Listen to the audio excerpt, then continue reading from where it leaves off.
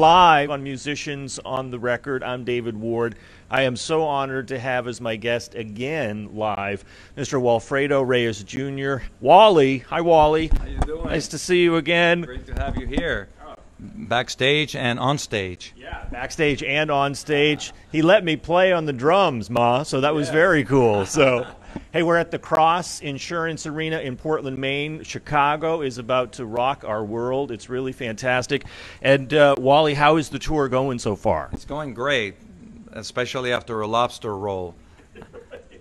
I love Portland, Maine. Portland, Maine is great, and I would love to give you the key to the city. Unfortunately, they haven't given me that authority yet, but I'm working on it, okay? So so you had a lobster roll. We had a lot of rain here, so we didn't get to, but you got to walk today, right? Yeah, if you have rain, you have green plants, and flowers are happy, and you have a lot of water. Send some to the West Coast. Yeah, no doubt. Right? No doubt. Well, we're psyched to have you here in Portland, Maine. Tell us about some of the highlights of the tour so far.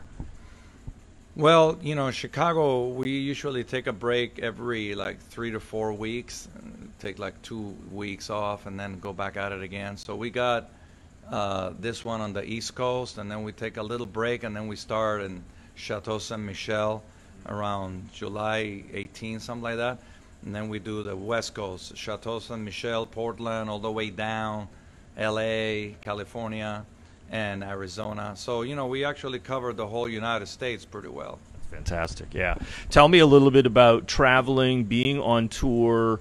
What are the most fun parts? What are the most challenging parts? Well, you know, it's really all fun, really, because these guys, and I'm very lucky and blessed and grateful. I mean, Chicago has it down. They haven't stopped in 50-something years. So they got it down to where they got 3 buses for the band, so you're not overcrowded. And, you know, you don't want to, like, kill each other at the end of a tour. You want to, like, miss each other. And musically is fantastic. That's, like, highlight to basically go into the zone for 2 hours. Not only we're living the soundtrack of our lives, but we're looking at individuals in the audience reliving, dancing, moving to the soundtracks of their lives also. So it's really a high when you finish playing on stage. Then, you know, we get a bite to eat. We hop on the bus. We travel at night. We have sleepers in the bus, just in case you want to stay up all night or go to bed, you know. And then we check into the next hotel, and we have a day off or another show. And the day off, you know, I try to keep creative and walk and fit and live a healthy life, because I want to be doing this until I'm 100 and something. Yeah, there you go. Right. Yeah, just like your dad, right? Is your dad still playing? Yeah, he actually had his 85th birthday, I mean 86th birthday recently, June 16, which was Father's Day. Yeah. So his birthday is on Father's Day. Yeah, my dad's birthday is on Father's Day. Wow. Awesome. Yeah. Fantastic. Yeah. You're bringing so much joy to people, because you're right. These Chicago songs, they're iconic songs of our youth. They're associated with memories. What are some of your favorites to play? Oh my God, I have so many favorites. Some of the band is coming in. The band's coming in. They can come into the interview too if they want. We're live on Facebook. Hi, come on in. Are you on? We're on. We're live. This is live on Facebook? Really? Yes. Wow, hi. Hi, Keith. Hi, I'm Keith Howland of the Band Chicago, and it's great to be here. Awesome. Yeah, you see, these guys are like, we arrive early to do this little on-stage interview, but when the band arrives, it's just like a party off stage, and then we go on stage, and the band sounds great. I mean, you know, you can actually hear on YouTube and all over the place, and we have fun every night. Yeah. Big party going on here. I got some Gatorade. Yes. Look out. Yes. Yeah, I mean, you know, and then there's Ray. There's Ray. Earlier. Ray, if you want to come in and say hi again. Ray Eastloss, percussionist for Chicago. Yeah, Ray and I share like this envelope case, and then we got some of the other guys spread all over the place, because this is like a hockey arena, right? Yes. So we have different dressing rooms, and yeah, you know, we do this and communicate. It's a beautiful time that we're living, that we have Skype and live, and we can communicate better with our families and our kids. Long time ago, there was none of that. So yeah. So tell us where you're watching from in the world. Say hello to Wally. It's Walfredo Reyes Jr. They're about to color our world in Chicago, or Portland, Maine of Chicago. You were warming up here. You were doing some pretty incredible things. Can you say a little bit about your warm-up routine? I don't know if you can see it here. I'll fix the camera.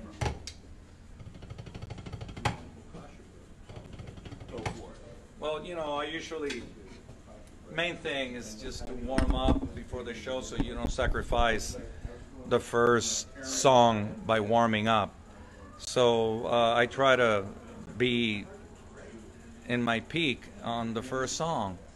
And of course, you will warm up as the show goes on, but I don't want to be like going like in the first song, okay, I need to warm up more. You know, it's not fair to the song, which is introduction, so it's a challenging song. So, you know, I just try to do, like, hopefully a lot of the drummers.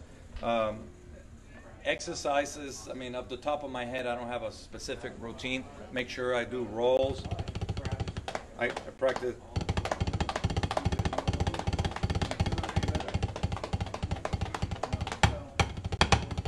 You know, rebounds, accents. And then sometimes I, guys. That's okay. It's okay. We'll roll with it. Yeah. So basically, I have this little app called the Percussion Tutor, and it gives us a lot of different rhythms and grooves. In a metronome. Instead of I don't think they hear us doing an interview. So like this right now, like I'm having right now, it's like a little timba percussion groove. Beautiful. So I hear it.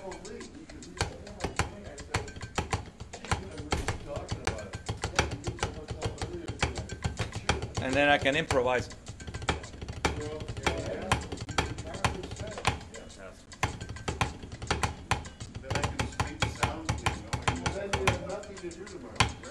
Yeah, so that's really great. I love it.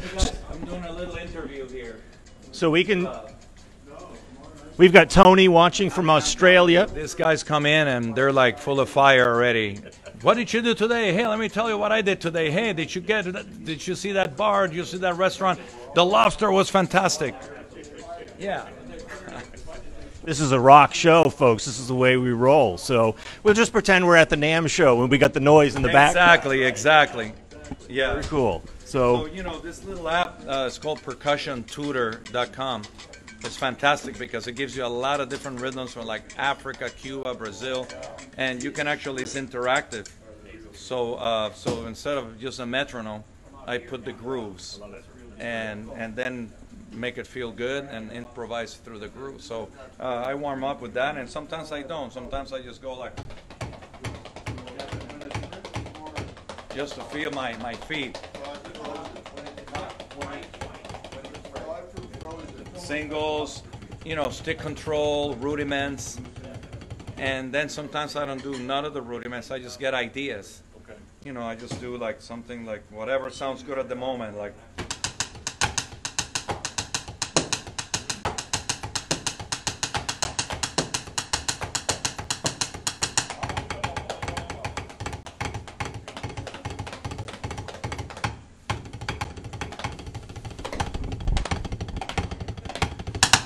You know, and just drive this guy's crazy. The rest of the band, right? Yeah. That's fantastic. These are my blue painted El Rockero Regal tip sticks. Beautiful sticks. Like my drum set is kind of like sea and land, blue and earth tones. So how did you get inspired to do that? My girlfriend is a scuba diver. There you go. And so and I'm from Cuba and lived in Puerto Rico, so I'm used to those waters, you know, the beaches.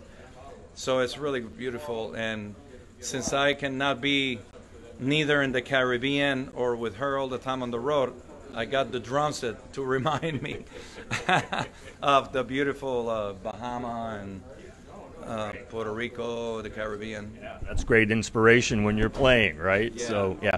Tell me a little bit about, we talked out there about some of the tuning and the way that you play and project in a big stadium like this. How do you keep your volume and your intensity? Because you can't play too loud, but you got to keep your intensity going. How do you work that? Yeah, well, the thing is that when the situation when you actually have a drum set that doesn't have any microphones, it's different than when you actually start putting the microphones. Like right now, for example, you can hear me speak soft, but if I didn't have a microphone, I would have to speak louder. So the same thing. These guys are getting louder and louder. It's a rock band. Yeah, it's a rock band. So you have to be aware of the room you're playing, the volume of your drums, and if you have microphones on each drum set. If you have two overheads and the drums are open, then the overheads are going to capture as you hear the drums from a distance. But when you have a situation where the microphones, the sound man is amplifying your drum set, you really don't have to hit that hard, and you'll be here in the room. I've seen Jim Keltner and a lot of guys like Steve Gadd not overpound and choke the drums and still be heard all over the room. I've seen concerts, Manu Katché with Peter Gabriel, even Vinnie Colaiuta, guys, Jeff Porcaro, playing, and I heard it all over the room. So the more you pound the drums louder, the less microphones there should be, and because the microphone is going to go like, oh my God, it's almost like me screaming at this microphone right here. Too much. Exactly. So I follow almost the same thing as a vocalist. Somebody told me, man, I had to turn Julio Iglesias almost whispers, and I have to turn the microphone really loud on Julio Iglesias. So, but you heard it, so that means that he was whispering. So but if he would have been screaming, the microphone situation has to change. So a lot of times when I know that plexiglass, when you have strings and some leakage and all that, but my favorite rock concerts of all time in 46 years I've been in the business, I just don't see all the classic drummers being put behind a plexiglass, because when the microphones enter, you can actually tap this, and with a microphone it can be heard all over the place. So why go if you can just go with a live microphone? And one of the most important things as a drummer is to play relaxed, right? Exactly. Yeah. So that's another good point. I remember David Garibaldi saying something one time in a clinic. I have a cap from relaxation to tension. You know what I'm saying? Yeah. It's almost like you hold the stick, but there's a point where you're either holding and tightening the stick or dropping the stick. So you got to figure out that point where you're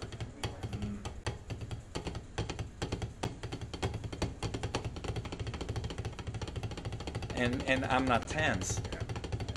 I mean, the minute you start getting really tense and hitting or overplaying the drum, you don't only choke the drum, but then it doesn't work great for you. Just like sports, boxing, Muhammad Ali, I saw a special last night. The guy was always loose and relaxed and punching and knocking out people. So you still have that snap on the drums that you can snap and get the sound out of the drums without being like, you know what I'm saying? Important. And that takes practice. I mean, you've been doing this for years with incredible acts. Chicago, Santana, who else in your discography catalog? Well, you can go to WalfredoReyesJr.com, and I've been very lucky. I started really early in my life when I was in high school in Las Vegas, playing for Las Vegas performers. And then I moved to LA in 1980 and just working the studios and getting gigs here and there from the jazz field, the Latin, percussion, and being versatile. If it paid money, I played it. And that means that I'm talking about Persian gigs, weddings, jazz gigs, club gigs, symphonic gigs, top 40 pop rock gigs. So when the time comes, you know, you bring all this vocabulary to your band or your artist that you're working. So when I started with Santana, for example, with Santana you had to play blues, rock, Latin. You had to know how to play with the percussionist next to you. Then Steve Winwood, the same situation. It was a variety of things. And I'm a buff anyways on history. I love like to find, you know, like the story of Stax, Muscle Shoals rhythm section, the Motown rhythm section, King Records in Cincinnati. You know, this is my business. I love the history of my business, which is the drumming business and the music business. So the more you learn about the past drummers, the more you bring all this information to your vocabulary. Yeah, no doubt. And coming from a musical family, you knew early on, and I want to keep track of our time because I know he's got a gig in a few minutes, folks. So you knew early on the dream was to be a drummer, right? I started playing, well, I wanted to be a veterinarian, but then I actually started playing when I was 12, the drum set. I saw this band, and the band was like really popular in school. I was in the 8th grade. I took a girl on a date, and all the girls were going, "Oh my God, they're so cute. Oh my God, they're." And I'm going, "Wait a minute. We're giving them our money. They're taking our girls, and then they're having fun." And I went, "Dad, I think I want to play drums and play the rock music." And my dad said, "Oh yeah, it's not going to happen just like that. There's the metronome. There's the rudiment book. There's a chair and a mirror, so you practice your posture, rudiments, and a pad." Yeah. And I thought I was an abused child. I said, like, how long are you going to punish me to get to the drum set? And he goes, "Well, let's see how you're doing in 3 months." I go, 3 months? Yeah, yeah. So at that time, we moved to Las Vegas, and then he put me with a teacher, Mr. Leo Camara, that was the house percussionist at the Hilton. Wow. And he goes, "Come on, give the kid a break. He can do that, but the other half of the lesson, put him on the drum set, start doing some rock beats, you know, some fills." And that's when I started playing drums while I was also playing percussion. And I've never done anything else. I just basically just... Yeah. And even though the world lost probably a good veterinarian, we're really grateful and glad that you're here doing this instead. Exactly. So that's fantastic. Well, having 3 kids, and one of them, the youngest one, wanted to be a veterinarian also, although he's a bartender now. We had a lot of pets, and I kind of learned how to cure them, and I still love animals. I'm still very concerned about the environment and the ocean life and earth life, and having the animals survived for our own survival. And so me and my kids are very tuned to the environment, and I love animals, but now I have to become an animal on the drum sometimes. Right, that's right. Exactly. And by the way, you've been posting, check out Wally's Instagram photo, by the way. Did you ever find a typewriter here in Portland, Maine? It's a great hotel that's got typewriters in it. So we mentioned your dad, and we'll just a few more questions if you're cool with that. Yes. You mentioned your dad. For those who don't know, legendary drummer Walfredo Reyes Sr., correct? Drummer in Cuba. You were telling me some amazing Cuban stories. What are some of the biggest lessons that you learned from your dad, especially with Father's Day and his birthday just happening? Wow. I learned a lot of lessons, not only on drumming, but in life lessons. You know, basically, my dad is one of those that installed in me, if you're really going to go in, you got to go in all the way, and there's no ending until you die. This is not like you have arrived, you get the diploma, I'm done. You're never done. And not only because there's always new knowledge, new drummers elevating the envelope on drumming. I'm always trying to learn what I don't know and trying to keep up with the old me, because like I just posted a video in 1993 on Instagram, and I saw things that I forgot about. So they're in the back of my head, but I'm not using them. So I'm going, well, I'm gonna set up the drum set when I can and practice, figure out what the hell was it that I was doing. So that's really good. You got to keep up with yourself and then keep up with the knowledge. Yes. And all of that is actually beneficial to you because it develops you into a better player, and of course listening to music, keeping up with the trends, and listening to the old stuff too. There's a lot of great stuff. And you know, to be healthy, because you don't just have to be healthy just to play drums. Just before you get to the drums, you know, the traveling, the time lag, you know, sometimes you arrive at the place that you're going to play and you haven't slept well, you're tired, and drugs is not the way. I mean, I'm talking about sometimes I have to take a Tylenol or you know, Aleve or something, but I try not even to do that because that messes up your liver. So the better you feel when you sit on your drums. So you don't want to feel sick or tired or funky, you know, like that, you know. So that's a challenge in this business, and my dad has proved that he's always done it. He's always done judo, kept up healthy. So he's 86, and he's always sending me video. Hey, have you heard about this guy?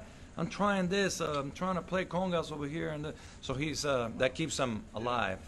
And your dad does judo. Yeah, he's a black belt, 3rd degree. He doesn't do it anymore at 86, but that installed me, like when I used to watch the 3 channels. Yeah, right. That I used to watch when I was a kid, not like all of the channels that we have now. He used to come in and go, hey, while you're not practicing, someone else is, and when you two shall meet, guess who will win? Of course, that was more like for judo competition, but I went like, wow, that can be for an audition. Absolutely. So the guy auditioning, if he knows he's practiced 5 more hours and knows the material better than you, he might get the gig, you know. So, you know, that's my dad always installed me all those discipline. It's actually, I guess it's like a music discipline. You know, one day resting, it's okay, but I start getting nervous if I don't touch my sticks. Or when you're playing drums, you have to keep up with hand drums also. And those are different techniques. I mean, the commitment is big to be a percussionist. A musician is even bigger commitment. You know, a drum set player with 3 or 4 beats, that's great. I mean, you can win the lottery with those 3 beats. But if it doesn't happen, if you really want to survive in this music business, the more versatile, the more variety you can offer the client, which is the guys in the band or the artists you're working, then you add more value to yourself. Sounds like awesome lessons. Thank you to your dad. And Wally, we are just, I feel so blessed to have hung out with you for the afternoon. We're backstage with Walfredo Reyes Jr., for God's sakes, of Chicago. Well, Wally, thank you so much for being on Musicians on the Record today. Thank you, and we'll do it again sometime. Sounds awesome. Yeah. Hopefully my singles will be faster. No. Be great. They're faster than mine, so that's all you need to know. So that's great. Hey, thanks everybody for watching and commenting. We will check that out in a little bit. This guy's got a show to do for now, though. Gotta warm up. Yeah, got to warm up. I'm David Ward from Musicians on the Record. Thanks for watching.